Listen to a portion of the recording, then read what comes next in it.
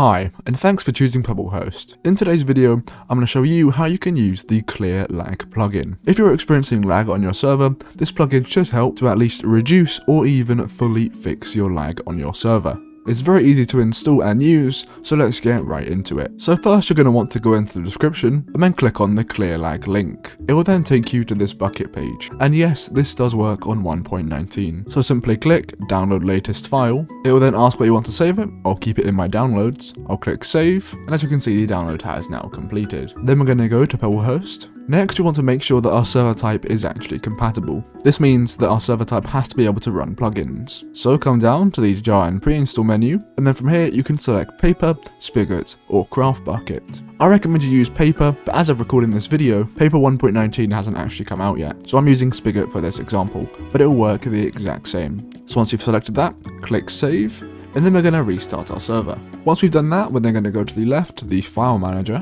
And then once we're in here, we're going to go into the plugins folder, and then upload, file, and then we're going to find our clearlagg.jar and click open. And it'll start uploading, and there we go. So now that our file's uploaded, we can go back, and then restart our server. Alright, so we have now joined our server. And the first thing we're going to do is we're going to do /lag with 2 G's. And if we open up our chat, we can see we have a big list of commands. So I'm going to go through the most important ones. So first of all, we're going to do /lag clear. So we're going to do /lag with 2 G's and then clear. And as you can see, it's cleared 40 entities. And then if we do it again, as you see, it's removed 141 more entities. So entities do come up pretty often. If it is mobs that are lagging your server, there is also some commands you could do to get rid of them. You can simply do /lag and then do kill mobs. And if you do that, as you can see, 210 mobs have been removed. Then if we were to do it again, as you can see, it's just removed all these chickens as well. If you don't want to clear all the entities in the whole server, then you can instead do it for a certain radius.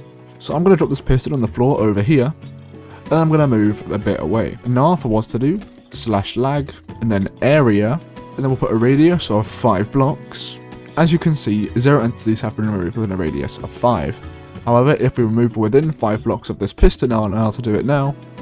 As you can see, it has removed the entity. And also in our chat, you can see ground items will be removed in 60 seconds. So every now and then the ground items will be cleared, but you will get a notification before, just to let you know. And this happens to try to reduce the server's lag, as it is not letting a huge amount of entities build up at once. And as you can see, it's just removed 22 entities from around the world. If your server's RAM is struggling, you can also do /lag and then GC. And this will attempt to free up memory. You can also see how many entities are in the world. So to do this, we can do /lag and then check and then world. So now if we press enter, as you can see, items of the ground 2, mobs alive 69, friendly mobs alive 69, players alive 1, and it shows you all the information you need. And there's another command for also checking the most dense chunks. So if you are to do /lag chunk, and then how many chunks you want to see. So I'll put 10, and it will show the 10 laggiest chunks. So if we do that, as you can see, we can see the largest chunks, world, and then this is the chunk here, it has 8 entities, this one has 7, 7, 7, 6, and so on. So obviously if one had a way higher entity count, then you'd want to go ahead and actually clear that chunk.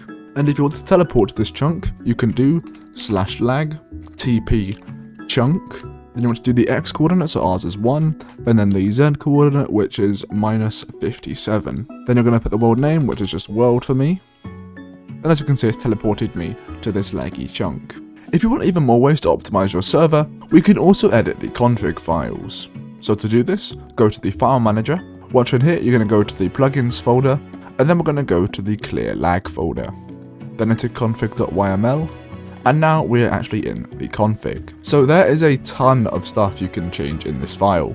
And one of this, for example, is the RAM meter, meaning that if the server's RAM goes above a certain limit, it will run some commands. So right here we have, if the RAM goes over 5 GB, then it will run the commands to kill all mobs and also clear all entities. And that will help bring your RAM back down. You can also configure what the /lag halt command does. Now usually it just stops all the main server functions, but you can actually choose what it turns off and on here. We also have the player speed limiter down here, which basically, if your server has flying enabled, it will actually limit how fast someone can go.